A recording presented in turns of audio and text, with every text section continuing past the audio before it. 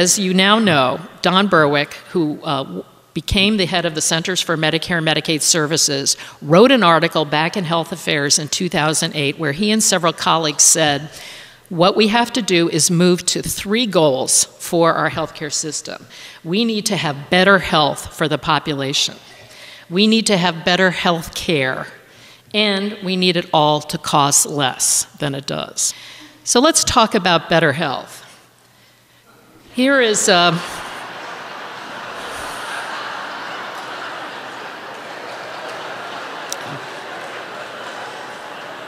here's poor David. You know, somebody got the bright idea to send him off to a 2-month trip in the United States, and he's just not the svelte young Florentine he used to be, because he's an American. In fact, as we know, about 2/3 of US adults now are overweight or obese. We're on our way to having 80% of US adults be overweight or obese by the year 2030. And as the comedian Stephen Colbert says, what that means is that by the year 2030, 80% of US adults will be 160% of US adults in terms of total mass. So, and it would be bad enough if it was just weight, but of course, sadly we know obesity is highly correlated with cancers, with diabetes, with other forms of chronic illness. So we won't be laughing our way around the dinner table at that point. We know that, as you can see there, 28% or so of US adults are physically inactive. We still have almost 1 in 5 US adults smoking, despite the clear-cut evidence that it impairs our health. We have a large share of the population under stress, and we also know now that stress is not just a bummer. Stress actually produces excess hormones that act in your cells to undermine the functioning of those cells. So stress, and what's now even called toxic stress, can also seriously undermine your health. And again, I ask you, where are you in America? What does it mean to be an American, and what are the rules that we're going to set to govern and predispose you to better health? A really critical question. So, I talked about better health. What about better health care? Well, you've heard a lot about the inadequacies of health care this week, including from Chris Castle yesterday with her terrific discussion about the Choosing Wisely campaign. The Institute of Medicine, again, back in the early 2000s, came out with a very important study that was called Crossing the Quality Chasm. We have this yawning gap in the quality of US healthcare that we had to get across. And basically the study said for well-insured Americans who have access to the best healthcare, you can get the best healthcare in about any place in the world. If you are well-insured, you can go to the Mayo Clinic or the Cleveland Clinic. But we have some problems with our healthcare system. It's not as safe as it could be. It's not as effective as it could be. I mentioned a half of healthcare might have no evidence that it works. It's certainly not that patient-centered. Anybody who's had a serious illness or has had a relative who's had it and has been bounced around the healthcare system knows that. It's not as timely as it should be. It's not as efficient as it should be, and it's certainly not as equitable as it should be. Other than that, it is a great system, but it does have these issues. And we can ask, how much has changed? Well, safe, we know from the research that 1 in 3 hospital admissions is associated with an adverse event, like a medication error, for example, like acquiring a pressure ulcer, which can predispose you to an infection and even death. Not so good on the safety front. Effective, as I mentioned, about half of the care that we provide has no evidence that it works. Patient-centered, again, ask anybody who's had a serious illness whether they've thought the system was organized around them and their needs. Timely, well, we know that about 1 in 4 diagnoses are incorrect.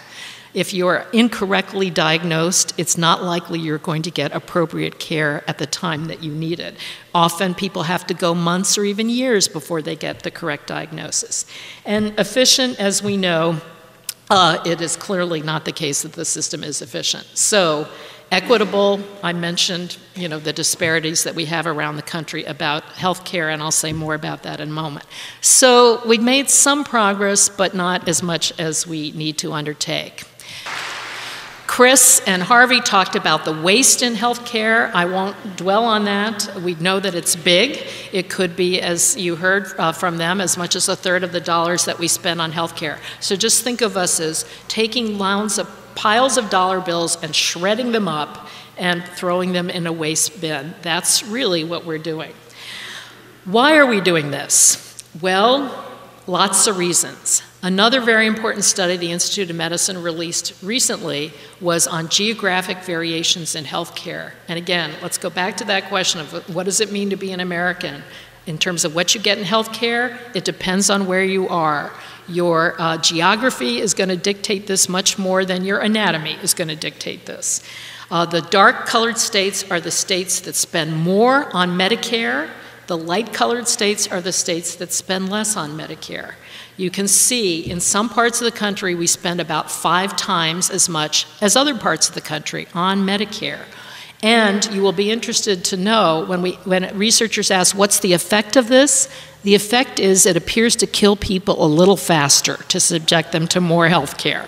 Why? Well, if you're in the hospital, you're more likely to have an adverse event, a hospital-acquired infection, etc. If somebody's doing things to you, it's quite likely some of those things are not going to be evidence-based and will actually harm you.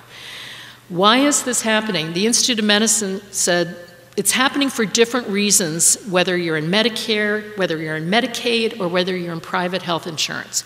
In Medicare, it's heavily driven by, believe it or not, what's called post-acute care. That is to say, everything that happens to you once you get out of the hospital. So it's whether you get home health care, whether you're put into a nursing home, whether you're shuttled back and forth between a nursing home and a hospital. All of that in certain parts of the country is going on much more than in other parts of the country. Now, I just want you to close your eyes and imagine home health care agencies making money off of providing care to people in their homes, and what would motivate them to provide a lot of care for people, whether they needed it or not, right?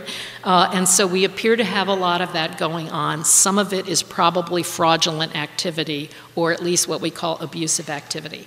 That's the fundamental driver of the differences in Medicare. We also have some differences in the rate at which people are hospitalized.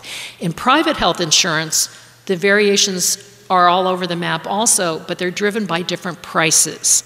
The prices that are charged in different parts of the country and by different providers for health care. That is a problem, and that is leading us to the problem of costs. Now, we don't need to say a whole lot about the cost of health care, and Tom Lee, who was the former network president of the Harvard Partner System, said it best. Health care is a major headache that most of us will be coping with for the rest of our lives. It's worse than a headache, it's a migraine. We will probably never stop talking about the cost of health care. And we know whether we compare ourselves on the basis of total gross domestic product devoted to health care or per capita spending on health care, we're the black line at the top, we're the outlier compared to all the other rich countries who are providing very good care for their citizens. So no matter how you look at it, we are the outlier. We know this is going to drive us bust over time. This is the graph. Just look at the trend lines up and up and up. What we're going to be spending as a share of the economy on Medicare and Medicaid in particular, and that's just in the public side of the system. It looks as bad in the private side of the system. We know that a lot of this is driven by higher prices. I was asked on Jim Roselli's radio show this morning, we're number one in spending, right? Are we number one in anything else? Yes, we're number one in the prices we pay for health care. This chart was compiled by the International Federation of Health Plans. Almost any procedure that you look at, whether it's MRIs, whether it's a delivery, a normal delivery of a baby, we pay higher prices than almost every other country. And that is probably alone about half of the driver of our higher health spending. Well, why is this? Often because we don't know what the prices are. North Carolina has just passed a law stipulating that all hospitals will now spell out what their prices are so consumers can shop for them. Most of the time we don't have that. It's also an exciting world, and as Don Berwick said, there has never been a better time to be an innovator at healthcare. Everybody who's out there who's engaged in some form of innovation in the system is excited about what's going on right now. Not afraid, because we know there's a lot of potential to do good.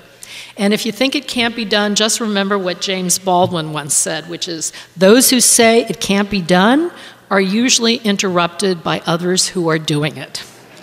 That too is part of being an American. It's going to be a different world. Bill Gates has a wonderful phrase, which is that we as Americans always tend to focus on the next couple of years, the change in the next couple of years, at the expense of thinking about how things are really going to change over the next 10. It will be a very different world if all of these forces play out for us in the US, and we hope a better one. Whose job is it to make sure it all happens? There may be some baby boomers like me in the audience who resonate with Jerry Garcia, the late great Jerry Garcia of the Grateful Dead, who once said, somebody's got to do something. And it's just incredibly pathetic that it has to be us. Thank you very much. It was a pleasure to be with you today.